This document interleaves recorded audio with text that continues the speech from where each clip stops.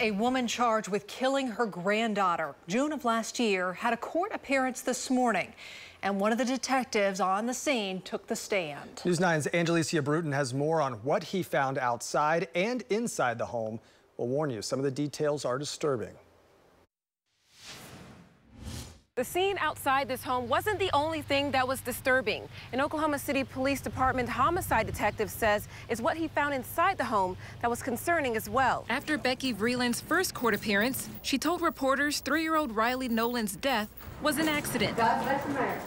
But Tuesday, she wouldn't answer questions after the hearing. How did Riley get in the bin?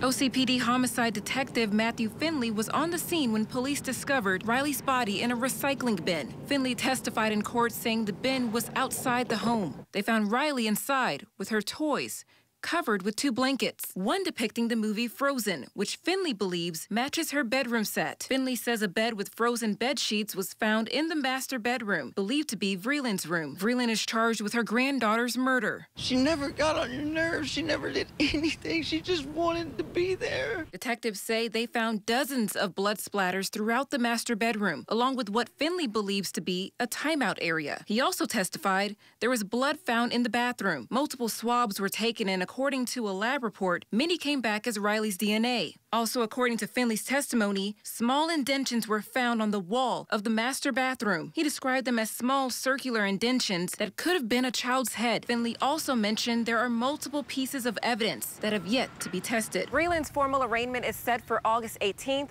The judge will also decide if 1 count of desecration of a corpse will be added to the charges she's facing. In Cleveland County, Angelicia Bruton, Oklahoma Zone, News 9.